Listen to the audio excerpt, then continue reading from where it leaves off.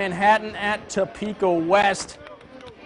You know Elijah Brooks is in the building, and to be honest, I'm not even sure what to say about him anymore. He's just a hooper. That's all there is to it. Manhattan punching back, though. Jack Wilson under the hoop.